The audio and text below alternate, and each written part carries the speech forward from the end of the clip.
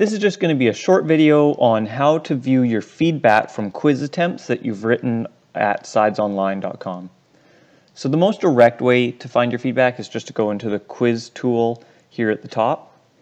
And here you'll see a list of the quizzes that you either can try or have tried.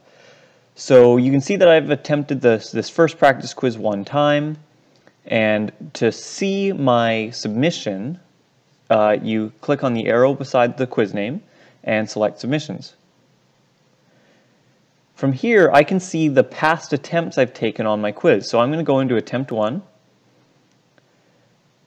And now I can actually go into the details of each question on my practice quiz. So you can see I did well on question 1 here, and you can even see that I got feedback on this question.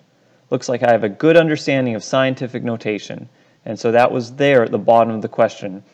Question 2 doesn't have that feedback, so you won't see that option. And then it looks like after question 7 I start to make some errors. And so in question 8 here I see another option to view a feedback on a question. And so you can go into when you can go into your past attempts, you can actually see individual feedback that your teacher may have left you on questions. Some of that might be automated, some of that might be directly from your teacher, and you can also see whether or not you got a question right and what the correct answer should have been. So let's go back to my quiz list here. So with the practice quiz number 2, if I go to submissions, you'll actually see that I've attempted it twice.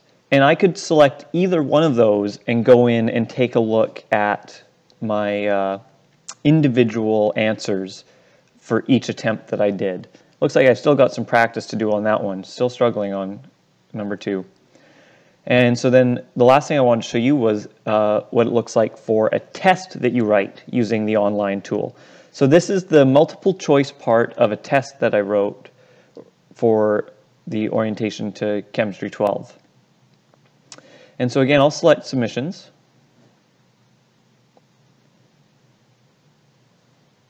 And I can see my attempt 1.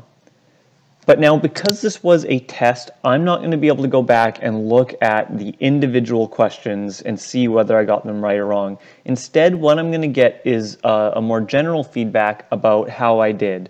So, you know, I think the feedback I got was pretty fair because I really struggled on this test and I probably needed to do more work on the practice tests. So this is the kind of thing you'll see when you write a test or a quiz using the quiz tool.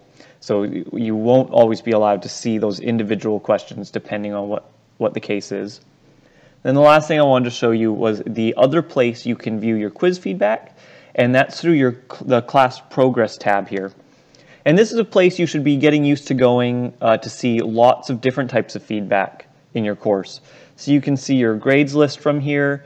You can see your previous assignment submissions and feedback on your assignment submissions, and just in the same place you can also find the quiz feedback and attempts. So here you go, you can see my practice quizzes. I can open up the details. I can go directly to my attempt 1, or in the second quiz I can see my other 2 attempts.